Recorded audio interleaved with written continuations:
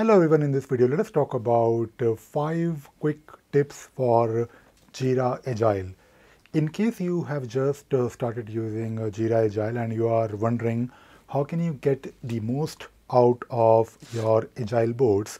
So in this video I want to share 5 quick tips. So the tip number 1 is that when you create your columns, there is a concept of column constraints. Now what exactly is column constraint? Well, if you're looking at your board with, let us say, 3 columns, to do, in progress, and done, these column constraints will help you with some visual indicators.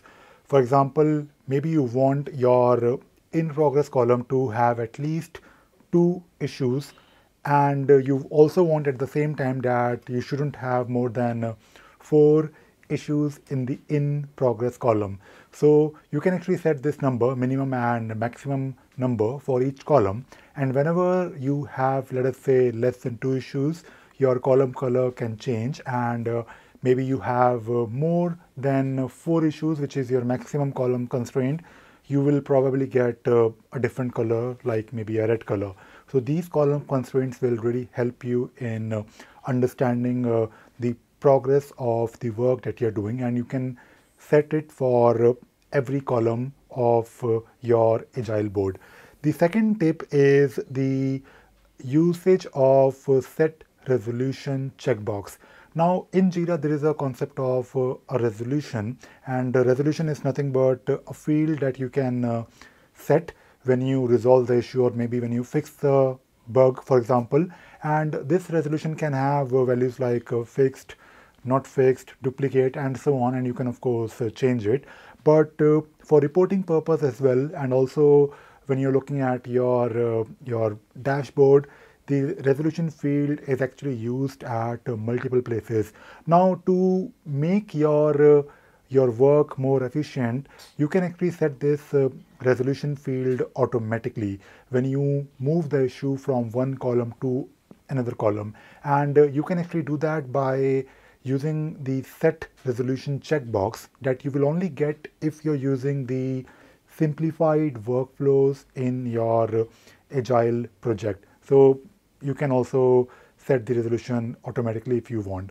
The third tip is the usage of quick filters, and quick filters is one of my favorite feature in Jira Agile.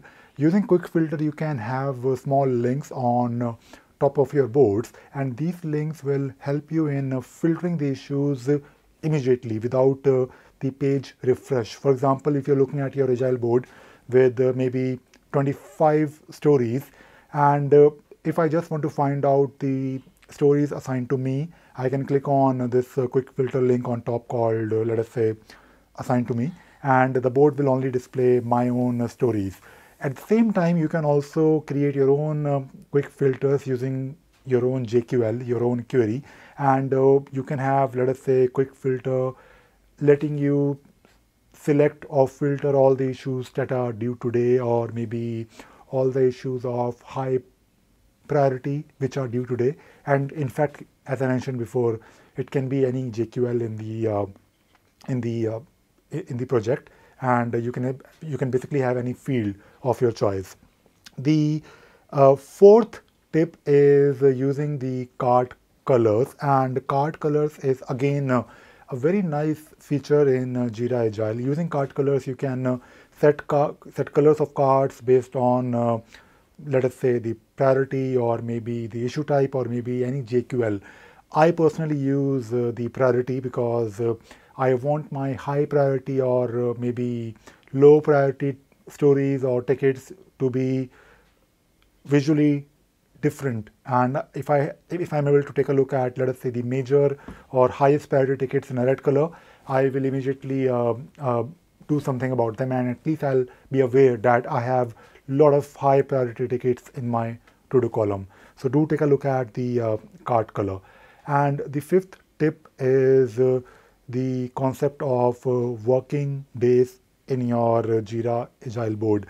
When you're working on, of course, your project, or maybe you're a Scrum team, or maybe you're a Kanban team, it is always good to set the working days. Maybe you don't want your graphs to show that your team is working on your holidays, and you can actually configure these holidays, and you can also configure your weekdays in case you work maybe on a specific days in a week for your team. You can actually configure this working days and of course your holidays, and it will really help you in the reporting purpose.